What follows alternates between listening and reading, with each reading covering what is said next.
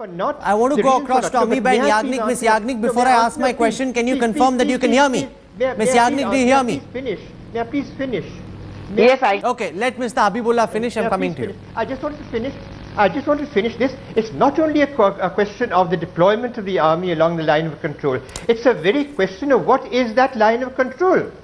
Okay, no. That itself because there are some very serious questions that we've established in this broadcast so far, Ms. Yagnik, and it seems that this is just an attempt to protect and preserve the legacy of the Gandhi family, the Nehru family, which is why the Henderson Brooks report has not been made public. We've established through some of the top experts that militarily there is nothing secretive or so classified that you can't reveal it. Why is it that we have to find out from an Australian journalist or what happened in 1962? Why doesn't your government make it public, madam?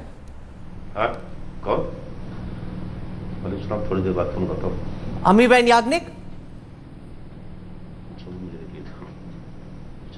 You just confirmed that you can hear us and now you can't. So I'm sort of wondering what's going on over here, because she just said that she can hear us. Sandeep, sorry, I hope I want to come in and ask you, you've been pouring through this whole report.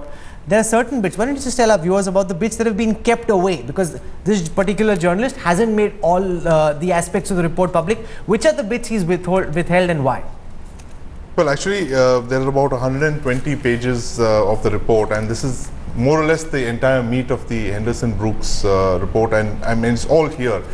All the senior leaders that he has indicted, he's been very harsh on the Indian Army generals of the time.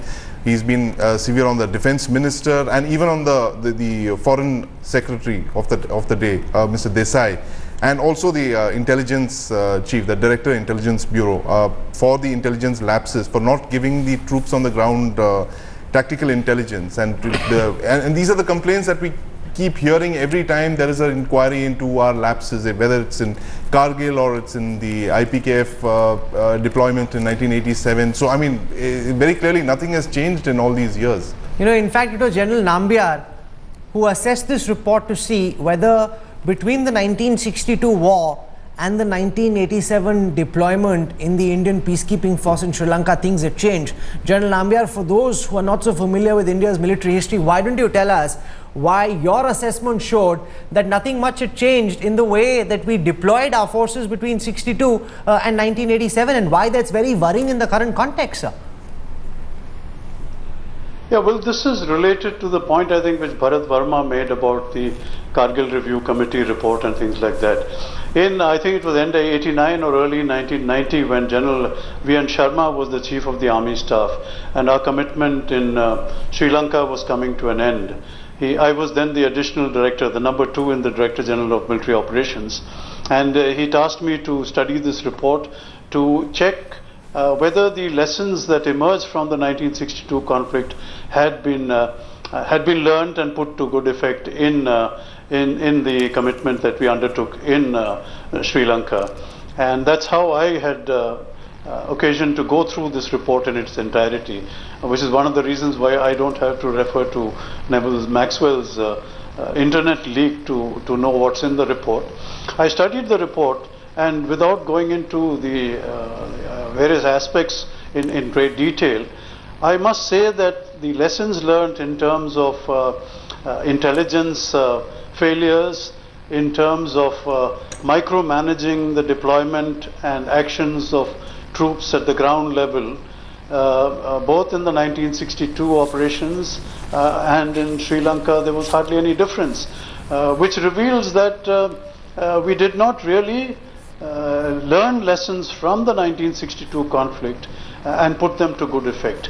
And now those are on the files, of course, in the Military Operations Directorate, and those lessons were ultimately the lessons learned from the Sri Lankan operation were compiled and put out to our various schools or colleges and institutions of instruction. But what General Nambiar is saying, succeeding generations, you know, just reflects how between 62 and 87 we didn't learn much. And when the Kargil war happened in 1998-99, we were still making the same set of mistakes. And I want to go across to Amiba and Yagnik, who I'm told finally is through. Ms. Yagnik, can you confirm that you can hear me? Yes, yes, I can hear you. We've heard all the government's arguments being demolished by our experts on the show. The reason that the Congress government gives for not declassifying this report is that operational tactics will get revealed to China. That now we're hearing from people like General Nambiar, who says that things have changed in the last 52 years. There's nothing in the Henderson Brooks report which impacts India's operational preparedness to deal with China. Why then, madam, do you not make this report public? Rahul, let me first make a point that these are classified documents, and whoever has made them public at this point of time after 50 years should answer for that, because we are dealing here with several issues here. We are talking about national security, we are talking Madam, about you're not answering my question. Ms. Yagnik, you're not answering my question. That's what you've told us for 50 years.